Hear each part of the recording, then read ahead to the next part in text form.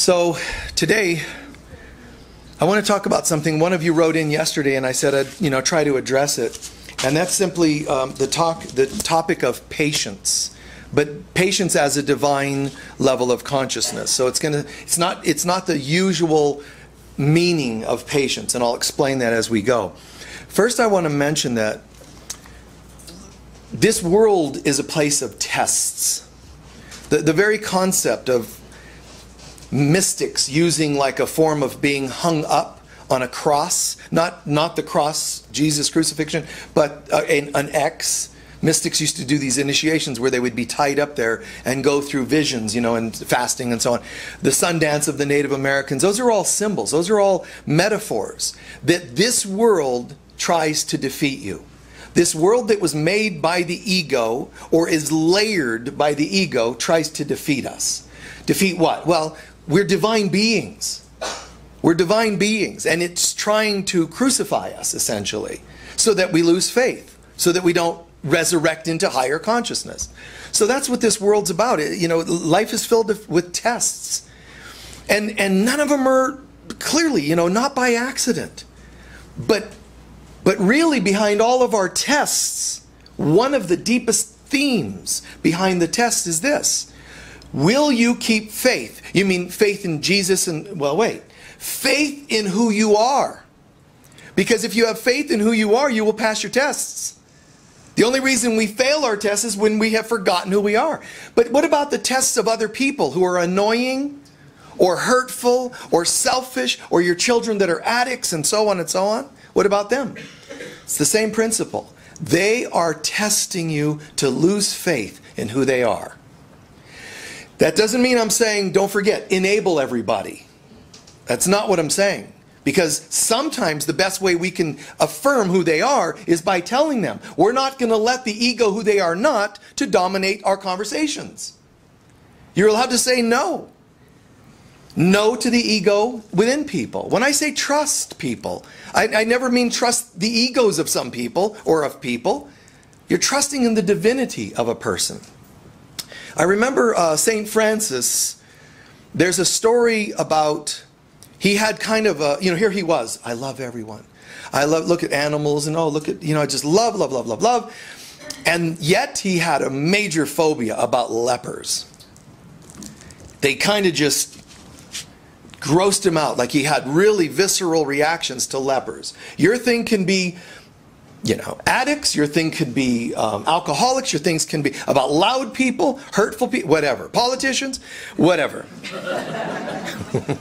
Who are also sometimes loud and hurtful. They get a collection of those things. But St. Francis saw that this wasn't quite right. And he felt, obviously, he's going to feel guilty about that. But there's a moment where finally he sees a leper on the road and he goes over and hugs them and kisses them. He decides that's it. And he goes over and embraces them and hugs and kisses, and he decided, I'm going to get into the God mind where nothing matters. So he hugs and kisses this leper and so on, and as he's doing so, they say the person he was hugging disappeared except the robe he was holding. So now he's all of a sudden just holding this robe. And then he fell to the ground because he realized it was Christ who manifested, in the form of somebody to say, let me test you. Let's see how you're doing with that leper issue. Now, it's not that we all could claim that it's always Jesus as your partner who hurt you, or as your parents who abuse you, or whatever. We're not saying that they're always literally, see, he got the literal version that it was Jesus. Or sometimes there's been angels who have manifested. I've had that happen in my life. They manifest, they disappear, and wow, this is amazing. In France one time at the Montségur, this amazing experience where these two gals appeared up on the top of the mountain where there was nobody but our group privately up there doing prayer, and these two gals, the Marys, we called them, but these two gals that symbolized Magdalene and so on, they appeared, they started talking to me, this amazingly deep conversation for a short while, and they disappeared. And everybody saw this. Everybody saw that they were like, we're those gals that Michael was talking to. And I said, I'm not going to tell you who they were. I'm going to tell you to go look for them because I knew they were gone. So magical things happen like that. But it's not always going to literally manifest as magic. What's more important is the metaphor, the deeper symbol, meaning that sometimes the people that seem hurtful or obnoxious to us, they're not always literally Jesus and then some miraculous they disappear, because that would make everybody start relying on the possibility that that's the case. You have to do deeper than that. You have to trust that it's not Jesus, but it's actually the Christ in that annoying person. That despite them being annoying, there's a Christ in them. Not they're pretending to be annoying and it's really Jesus. I mean, that would be beautiful if you got that. But more importantly is when it isn't Jesus, can you still trust that the Christ is in that person? That's why I've always said, just don't hate the person. I don't care who they are to you, man. Politicians included. Do not, in fact, refuse to hate them. In not refusing to hate them, you've been hooked by the ego. And in judging them, you're already gone. That's what it means. You're already judged yourself. You have already determined that you yourself aren't the very thing you can't see in them.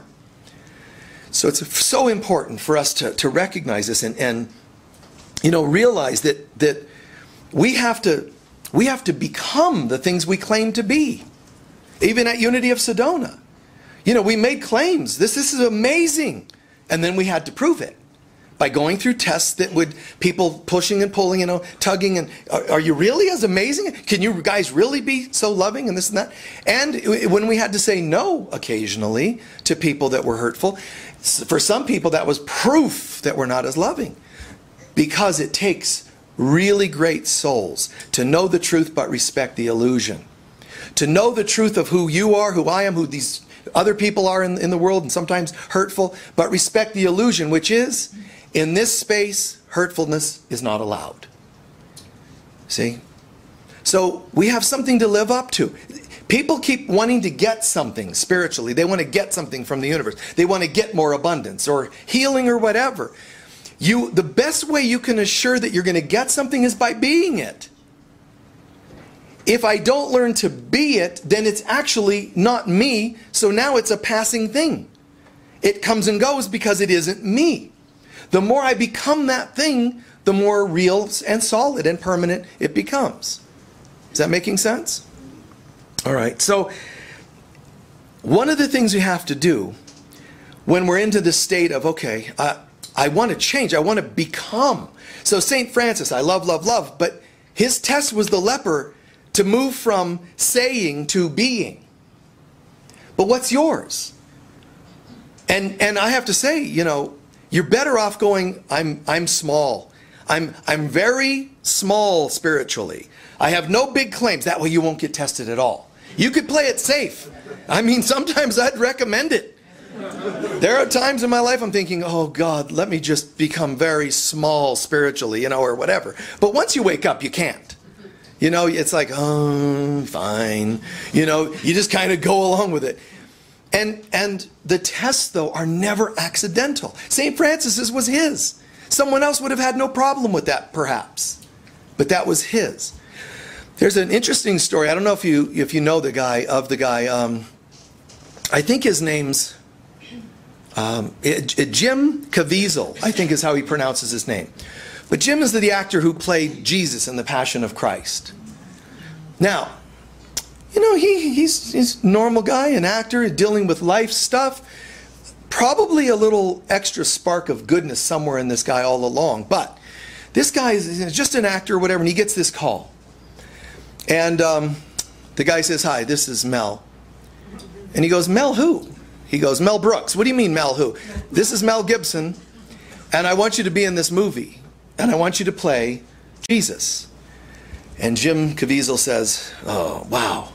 He said, I remember someone telling me when I was first launching into acting, the person said, there's a few things you must always remember as an actor. One of them, don't ever play Jesus. Why? Well, there's all kinds of stereotyping. But, what if you and I were going to play Jesus or some great character like that isn't it possible the universe is going to test you to see if you can hold that?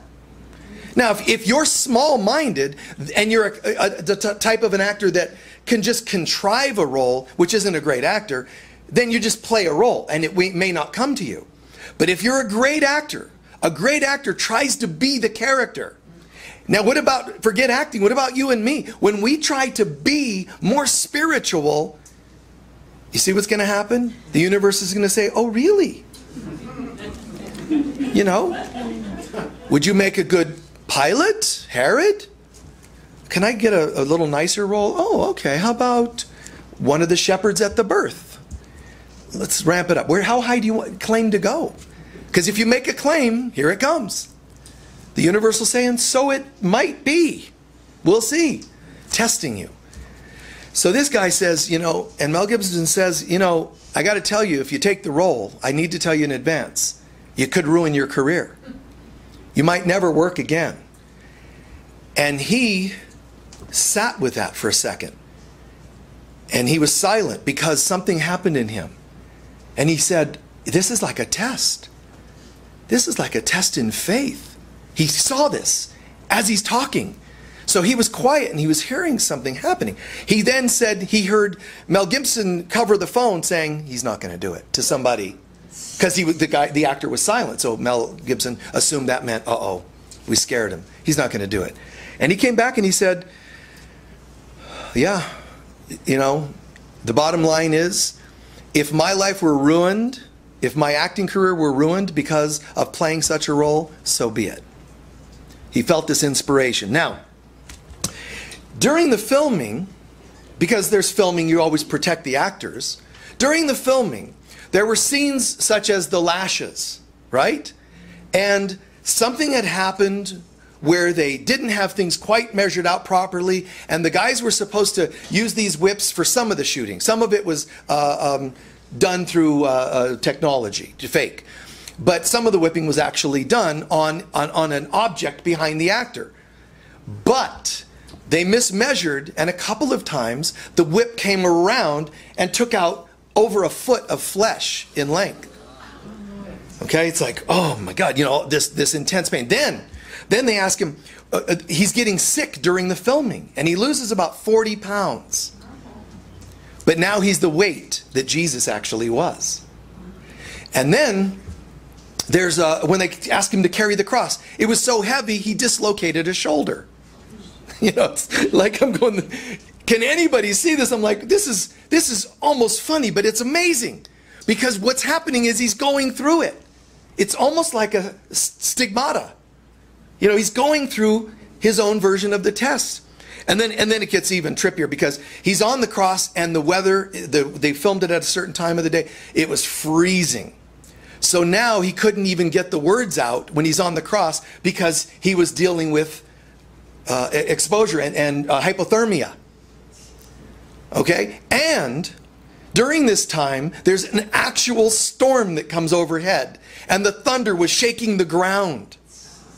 And each time it would startle him, it would dislocate his shoulder. And he was in so much pain, but nobody knows exactly that he's in all this pain. So, he's on the cross and he says, and then all of a sudden, he sees this flash of light come to him. And he said, and the people watching, the actors on the ground watching, they actually saw this great light appear around him. Like, oh my God, this aurora, you know, this aura, boom. And it was supernatural, but it was also, he was struck by lightning while he was on the cross. God, it's, you know, like, you've got to be kidding me. So they get a medic up there, you know, and trying to, you know, check his heart. And he turns to the crew and he said, he could die. We have to get him to the hospital. Gibson says, what do you think, to the actor? And the actor says, because the actor, hypothermia, dislocation, total pain. He couldn't feel his face muscles because he was freezing. And the lightning. And he said, just keep filming. He said, because if I die, I'm ready. He had had so many spiritual experiences in this. But one of them was this. The tests were happening.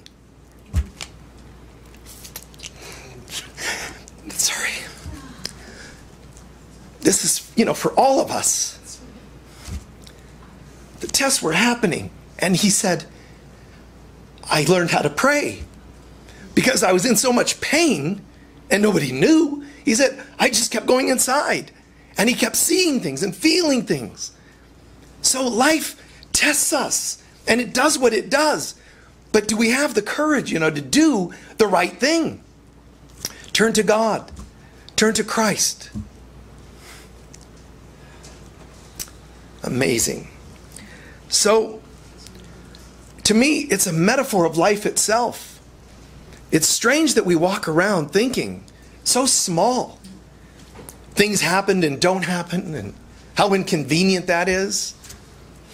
Does anybody, this guy's going through hell, filming a Jesus role. But be careful what you ask for. And I have such love and respect for this person. It's a film role, but you and I, this is us, guys. Whatever your test, the lepers, the filming, what is your test? The kids that don't go the direction all the time, or that get sick, loved ones that pass away, whatever it is, that's your test. And I'm not saying God is trying to I'm going to try and ruin your day to see if you're a good person. These are all completely proportionate to our consciousness. I can't be tested on this one if that's your issue and not mine. I will be tested by mine. And I think people forget that you are that much loved and cared. Remember in the Bible, not one bird falls from the sky without the awareness of spirit. It's all known. Everything is numbered. Everything is perfect. Everything is lined up just perfectly by our collective consciousness. And so, you go out to your car and you got a dead battery. It's symbolic of something. And it's for you, not for us. But we can help you with it. Get you to jump the car, whatever, jump start the car. But man, that this is all connected. Everything's so perfectly for a reason. And that actor had his list of things. But then he was playing the Christ role, so he has a list of anything Christy, related to Christ, to be in that kind of pain. And he said, he's on the cross, and he said one thing that really startled him was that there were people who were there who were completely indifferent, just like at Jesus' crucifixion. There were people that were totally sympathetic, but nobody quite knew the pain he was in. Because people shut down. They don't know how to tune in and be one with everyone. And the recognition that we're all in this together. My brother, my sister, how's it going? How can I help? And we're all so guarded about helping each other. It's the strangest thing. So Jesus goes through this, but he's telling us the grace to go through it. What is that called? Divine patience. Now, patience isn't the same as tolerance. Tolerance, when you say, well, I probably have to tolerate your behavior or you. That's actually still a judgment that's falsely being forgiven. I'm going to tolerate you. Patience means that we actually understand there is a purpose to it all. Everything is connected. Even if I don't know how, everything is connected. So when we become prayerful and say, patience is a huge lesson, obviously. And when we become patient, when we step back and say, I'm willing to see more of what's happening here. And to say it another way, the third dimension is made up of laws. The main laws that actually create a third dimension. Time. You know of another one? Space. What's the third one? It's time, space, and patience. Well, why is patience in there with the others? Time represents the human world with limitation, time limits.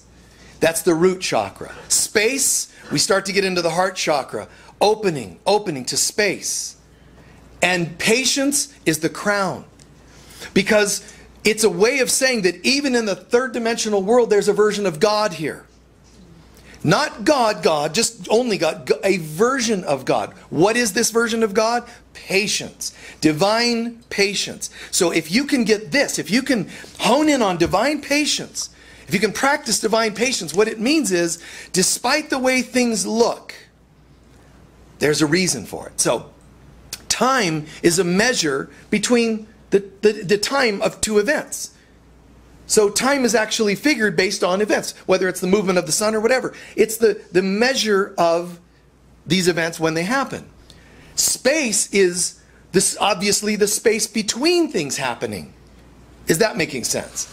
Patience is actually the purpose behind whatever happened in time and space. So patience means I'm practicing a divine attribute in a world. Now, if you keep going back to patience, like tolerance, no. Patience means everything is connected. Time looks limiting. Space, even as vast as it can be, still would have some sort of a limit. Patience means there's a purpose to it all. Underneath it all, everything's connected. If you're a healer and you understand the body parts are all connected, it's called holistic. But everything is connected. There's not just a fascia in the body that connects organs and so on and so on. There's an energy between all things. Like the whole universe, every cell is actually connected. But an invisible thread or energy. An invisible web kind of an energy between it all. So patience means everything is okay. Now, ignorance will say, everything's in divine order, meaning I have no idea how this is going to work out, but I like to say things that comfort myself. When you really understand it's in divine order, you become patient. A Course in Miracles, I have a quote I'm going to share with you from the Course. Because the patient can afford to be patient because they understand not that all things will eventually work out. That's kind of almost pessimistic, even though it sounds optimistic. They will eventually work out. True patience means they already have. We just don't know it yet. That's how confident you can be if you truly understand patience. It means I can afford to be patient because everything is fine. Everything is connected. Somehow, the people that are hurtful or being hurt, it's all going to be okay. In fact, it is okay. The Christ or divine in them cannot be hurt. The divine in the other people can't cause hurt. That's the level of patience. In the book of Revelation, there's a reference. The patience of the saints. Why in Revelation? You know, we're going to do an online course on Revelation in a couple of weeks. We're going to start. It's only a few weeks long, but amazing deep stuff. Possibly the deepest material we've ever had channeled. But why does it reference the patience of the saints? It's in reference to those who remain faithful through their tests. Know that you're going to go through the leper story and the crucifixion of the actor story. You're going to have your stuff, your kids or whatever it is, your partners, losses, loved ones, disease, aging, whatever it is.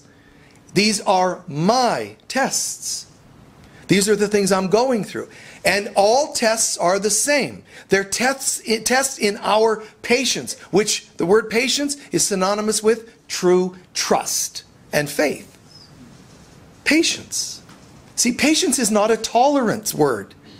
It's a knowingness. So, patience of the saints. Endure your tests, we're being told. Endure your tests. Hang in there. This too shall pass. What will pass? The stuff that isn't real. Don't sweat it. Don't worry. Worry means, and when you try to be controlling, you know, overly planning everything in your day, overly, worrying and obsessing, I'm going to do this. I'm going to have a conversation. And when I say this, they're going to say that. And I'll counter with this. That is not faith or patience. That is calculating, controlling, and it's based on fear and worry. Just in case God isn't watching or taking care of this, bless you, just in case God isn't taking care of our situation financially, we got to be prepared. We're waiting for a rainy day, which almost guarantees you're going to have one. patience, patience, patience that you're abundant. Okay, when? Tap, tap, tap, tap, tap your foot, you know. When? When am I going to see that? When am I going to see my, finally, where's my soulmate? Where's my this? We're assigning these tasks, expecting them now, but why? Because something in me is miserable, and I'm hoping something will make it feel better. So that we call prayer. But that's not true prayer. It's a start, but it's not true prayer. True prayer would be for patience. Guide me into the ability to know that even on the cross, Jesus said, into your hands I surrender all situations. You see? Into your hands. I mean, the ability to surrender. You know, you have a loved one, you know, they pass away. And that's, I mean, how do you get over that? Well, maybe you don't. Maybe in this lifetime you won't. But you can affirm that there is another way of experiencing this. There is another way of looking at this. Wishing things did happen, wishing things didn't happen, isn't actually practicing faith and trust and patience. And those are all synonymous. Faith, trust, patience. So A Course in Miracles says the following. Those who are certain of the outcome, and I changed only a couple of words for simplicity, those who are certain of the outcome can afford to wait without fear or worry. Patience tells us that the outcome is certain, at a time perhaps unknown to you thus far. The timing will be as right as the answer. In other words, the timing of something will be as perfect, if you trust, as the answer itself, which is also going to be perfect. And this is true for everything that happens now or in the future. The past as well held no mistakes, nothing that did not serve to benefit the world, as well as him to whom it seemed to happen. Perhaps it was not understood what happened at the time. Even so, a teacher of God means a miracle worker, someone that surrenders themselves to Spirit, is willing to reconsider all past decisions if they are causing pain to anyone. So this is important because it's saying everything's perfect. Everything's fine. All lessons were somehow relevant for everybody. It does say, but even so, a follower of Christ consciousness and so on should still be willing to reconsider some past decisions. Be willing to own you've made poor choices at times. If they're causing pain to anyone, that's a good way to know that may have slipped. Patience, though, is natural to those who trust, sure of the ultimate interpretation of all things in time. Notice the reference of time. Because time and space are kind of the gravity that pull us into the illusion. Patience frees us from it. Why? Because no matter what timing I expected something, patience tells me it's already here. No matter how distant I feel from another person in space, patience tells me we're one. Did that make sense? So no outcome already seen or yet to come can cause them any more fear or worry. Beautiful, isn't it? Patience. Or, because that word keeps tempting us to go into the tolerance interpretation, patience. That somehow we're all connected.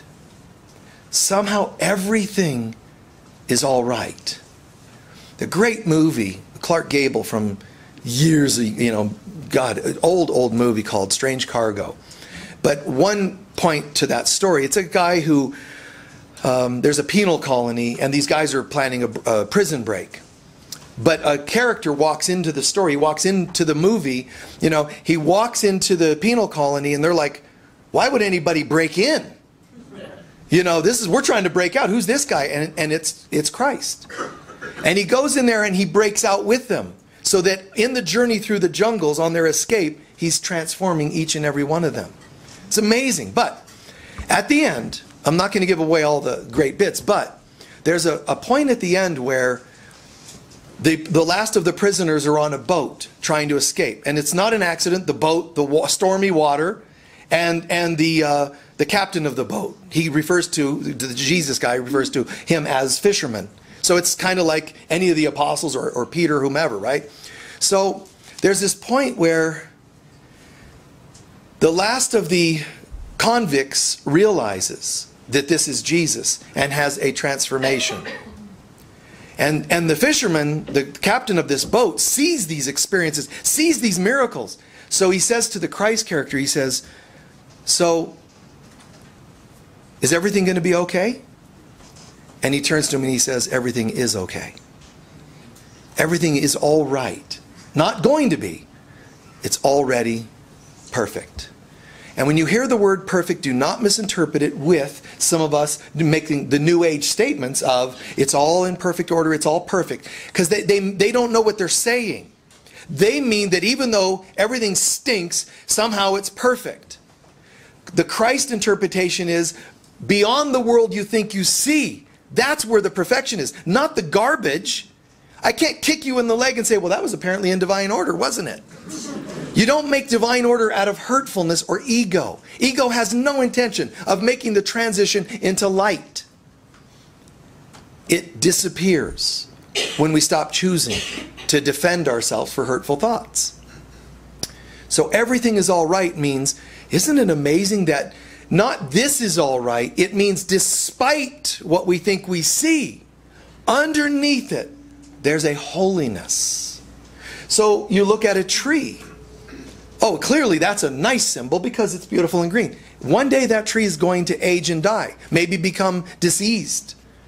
Now, is that okay? Well, it's part of nature, really. Would you like its disease? Would you like a disease crippling you? Because you're now saying it's okay for the tree. It's divine order. It's part of the cycles of life. No. Underneath what you think you see, the molecules that make up that tree, there is a pure light that you can't see because you're looking at the damn greenery. But underneath it, there's light. Just like we can let go of the shroud that covers it, and all of a sudden the tree bursts into light. That's what it means when you say it's all in divine order. That somewhere here, there's a divinity. But we're willing to say, isn't it funny that in this moment I can't see it? That's prayer, real prayer. It's the prayer to acknowledge what I think I'm seeing and experiencing, like disease and discomforts and whatever else. Yet saying, but somehow everything is okay. And I would like to get to know that other world that's okay. How? Well, what you do is wish you didn't have challenges and tests and just to be in denial and kind of make believe in another world. No. By forgiving the one you see.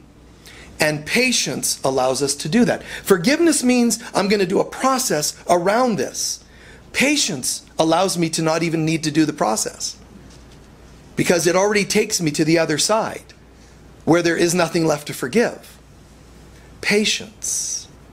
Knowing that all is one, meaning God. All is one with God. This world, it'll test.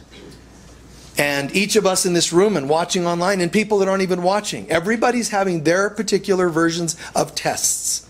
The person that's afraid of a dentist is going to end up getting scheduled this month to go to a dentist because it's one of their tests. Well, that's nothing compared to like a Jesus-y kind of test. I mean, that can't be true. The dentist, it's perfect for you if you have an issue with that. Trusting, getting a massage. Trusting someone touching your body if you've been violated, it's scary and it's a test. So see, just try it. Be willing to say, you know, I'm not going to be in denial anymore. The world, it's constantly, now don't make it a bad place, but life tests me on every imaginable level and particularly wherever my frailties are, my, weaknesses, if you want to call it that. But once I go through those tests, I have two options. I can strengthen or I can shelter more, even more than I was. Which one do you think you're supposed to be doing? So ask yourself, how do I get to this one? Don't tempt the world in a way of saying, I'm going through tests like Jesus, 40 days, 40 nights, and then he goes through, they say the devil came, which is, the ego, whatever, but the devil comes and tests him. And it says, just jump off the cliff and the angels will come and catch you because of the incredible being you are. So why does Jesus respond to some of those temptations in the desert with lines like, don't tempt the Lord?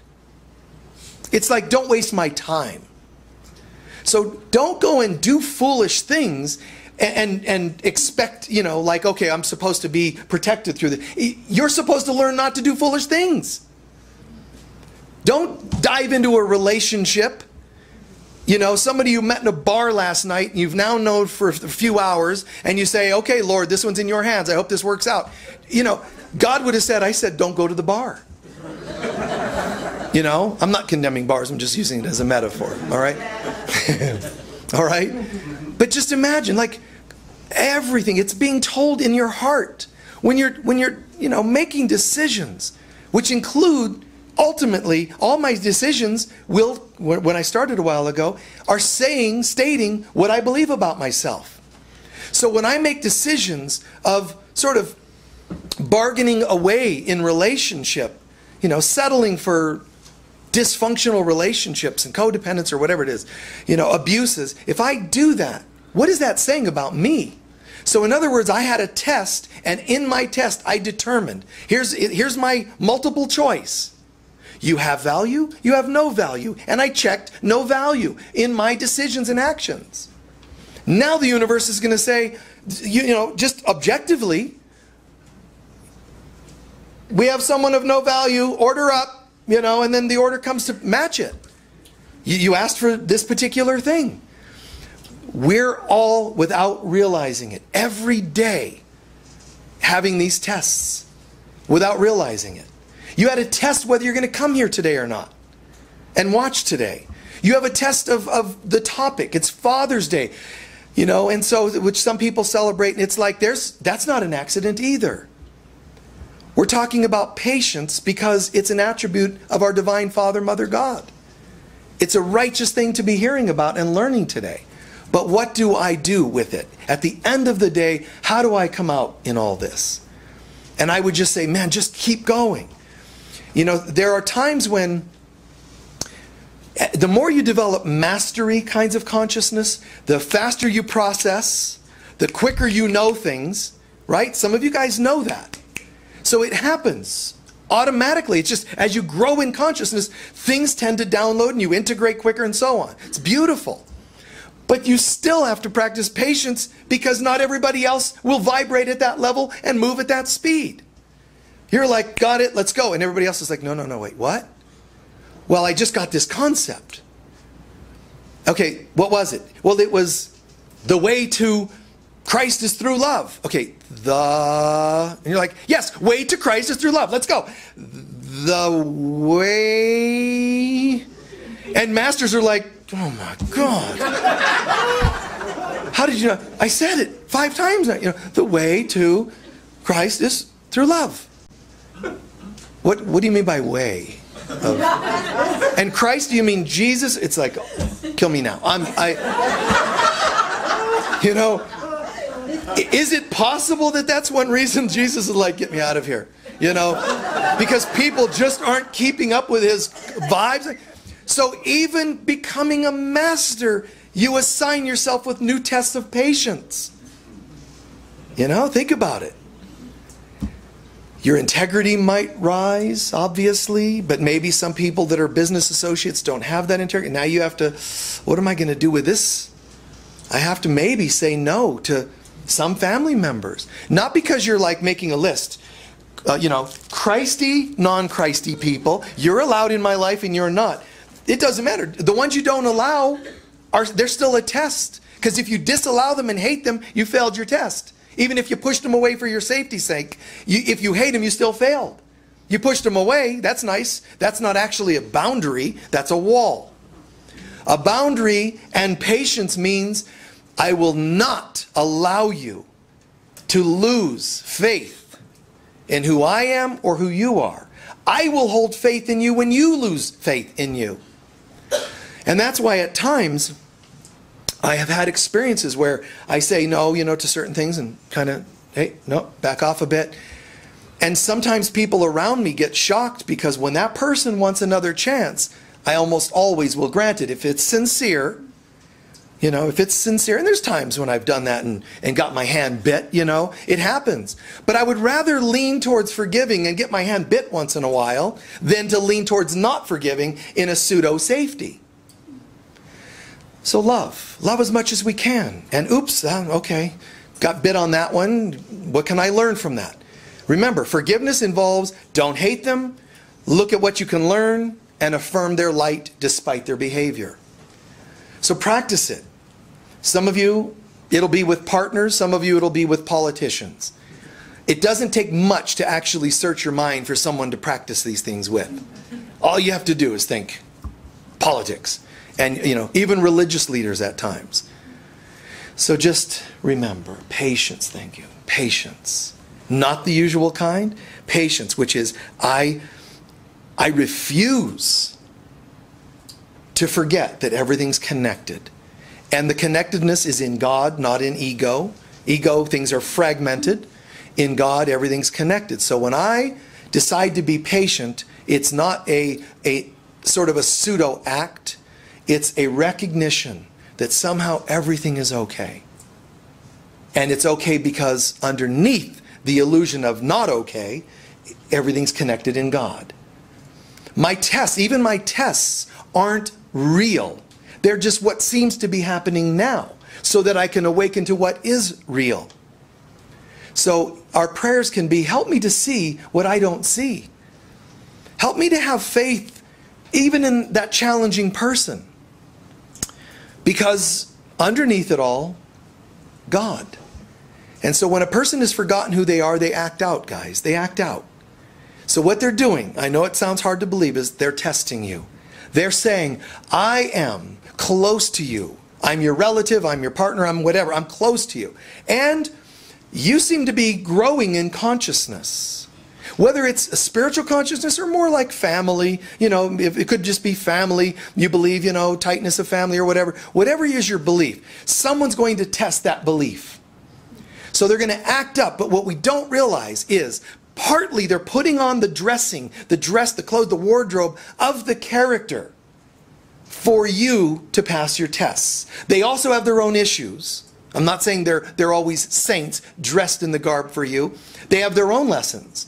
But why are they in your eyes? Why are they in your face? Because your lesson is always, do I or do I not see the Christ in this person? And if it's anything but yes, today I have failed my test.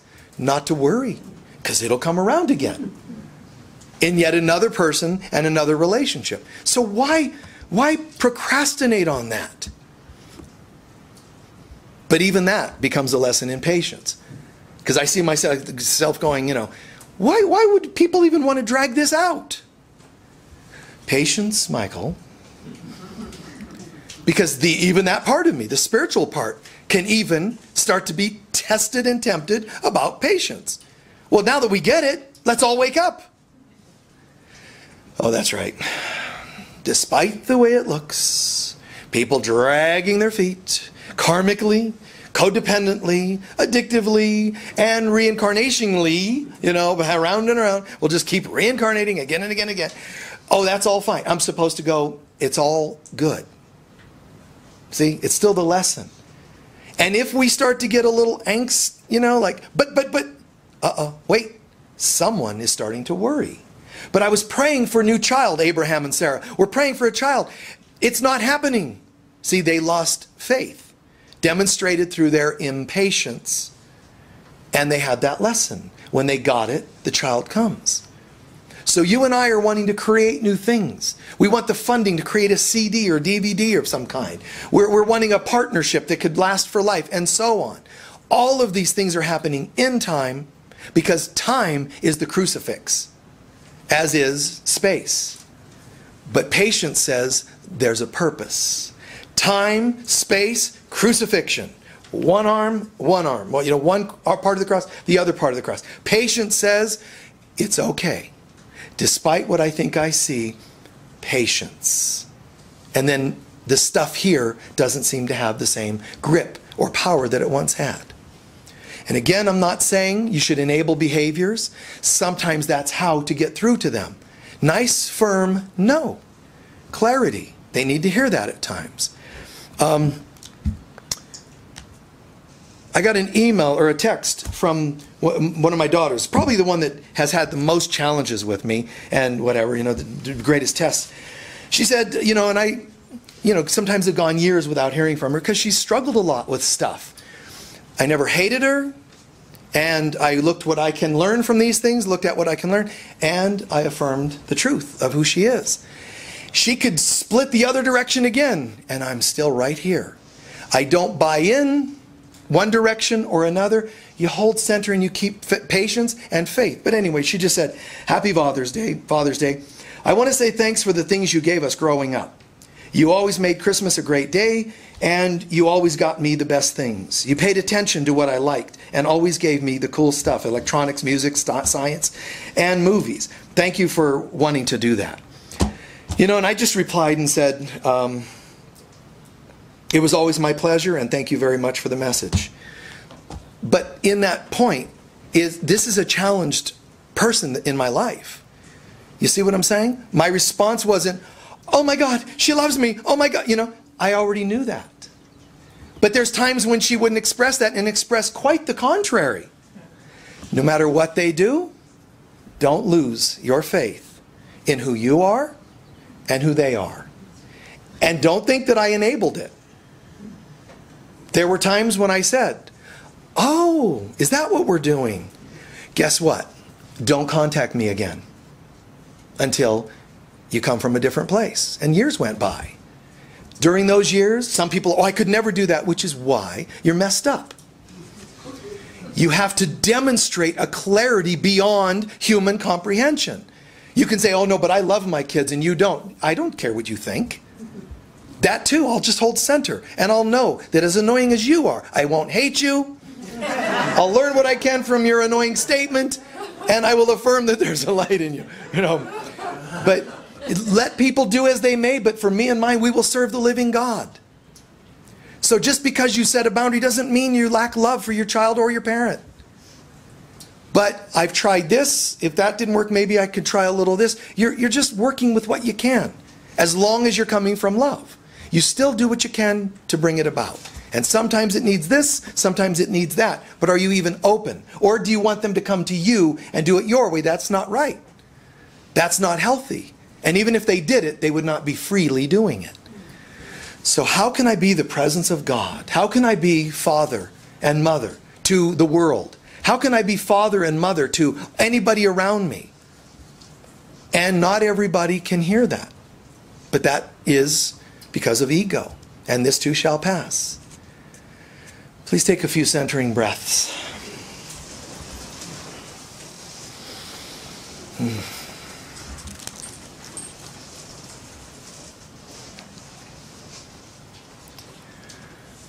Let's set aside all the stuff of life and of the world.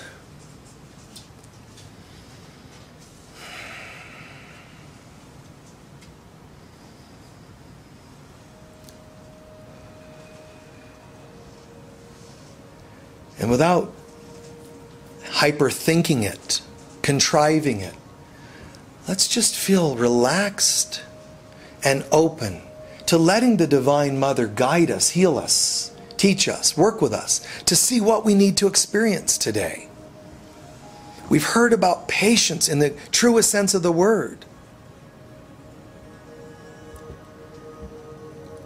We heard about life's tests.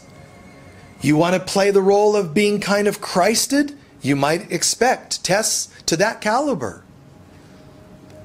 But whatever level of opening I'm doing, that will bring its match in tests. So let's all take a moment and open our minds and let you, Holy Spirit, guide us. Show us the kinds of things in our life right now that are most likely our couple of primary tests.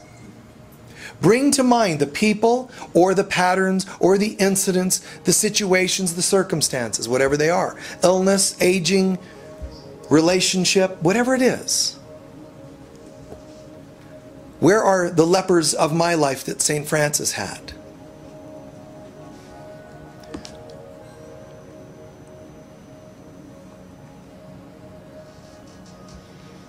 Be open. If something shows up, let's just accept that it's possible that it's one of our tests. Be fully aware of it. More than one, perhaps. More than one person, more than one situation, whatever it happens to be.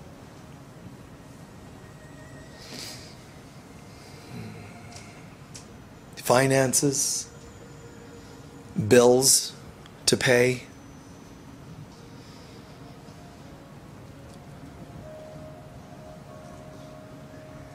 In the old days, we might pray that these things be lifted from us. But Christ taught us, don't say, let this cup pass from me. Instead, ask Spirit to be with us while we go through it, so that our consciousness is raised to a level where it can't touch us. So imagine in this moment, with just a few breaths, we are filling up with the presence of divinity, a knowingness of oneness, divine patience, peace, wholeness, trust, oneness, bliss. Imagine we're filled up with that. And then look at the challenges again, whatever they seem to be. And then just take your time and ask yourself, if I hold this consciousness, if this is my intention, to be a prosperous person, to be a loving, forgiving person, to be a good mom, dad, whatever titles come up, what would you like to be? And then ask yourself, in what way are those tests helping you to work certain muscles spiritually?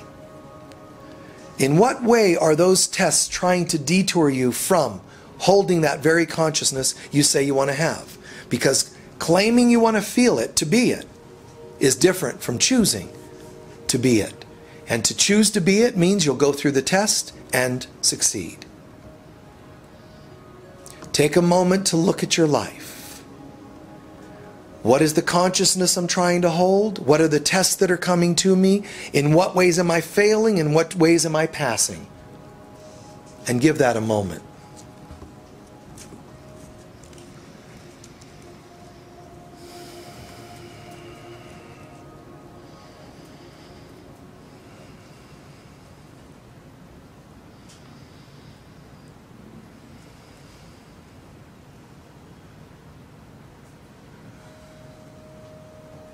And we call upon the Holy Spirit of God to give us the strength, the clarity.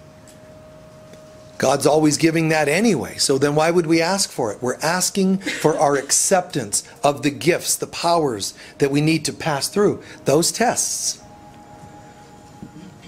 Give me strength, give me clarity, but of course, give me patience. So imagine, before we're closed, imagine what if you had divine patience as an attitude or attribute. You knew everything was somehow going to work out. Everyone eventually healed, from the highest to the lowest, the left to the right. Everyone, somehow. Divine patience tells me it's impossible for someone to be ill. So I affirm their wholeness.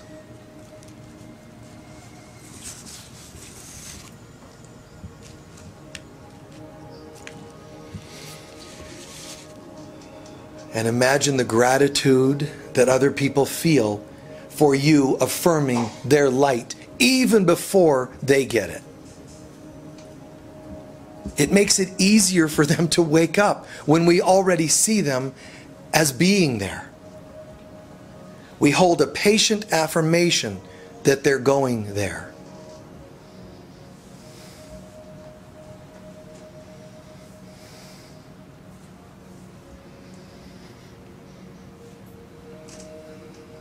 And so it is.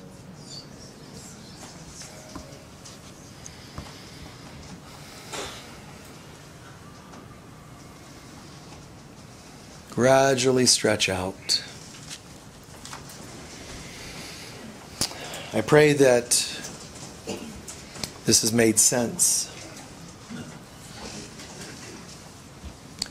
There are times during talks I'll say things like, is that making sense? Or, you know what I'm saying? And so on. That's my way of checking in and connecting. Okay? just like saying okay. It's a way of staying connected and staying in touch to make sure we're all moving and grooving together.